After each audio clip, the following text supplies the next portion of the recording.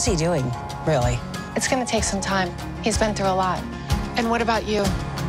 Oh, I'm fine. The Starling is an emotional new movie on Netflix, but should you stream it or skip it? Bridesmaids co-stars Melissa McCarthy and Chris O'Dowd reunite! Oh, yeah. To play a married couple in this movie about two people that are going through a tragedy and having very different responses, and neither of those responses are funny. I carried her for 9 months. So why are you here? No, we should state up top that these two are turning in some dramatic performances here. My wife wouldn't know how to quit, and I love her so much for it. They do a really good job with dramatic scenes, so much so that I got very depressed after watching this. Comes after that.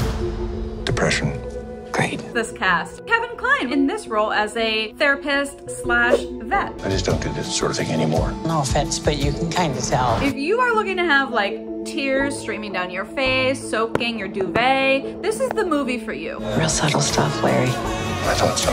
I also think that, like, if you're scared of birds, steer clear, because the birds are coming for you. The bird obviously thought you were a threat. I am now. You should know that it's not all down, it's just primarily down. It's about Jack and you. How do you restart? So, Leah, what do you say? Should we stream it or skip it? We're gonna go with a skip it this weekend. That is, unless you feel like giving yourself a really good cry.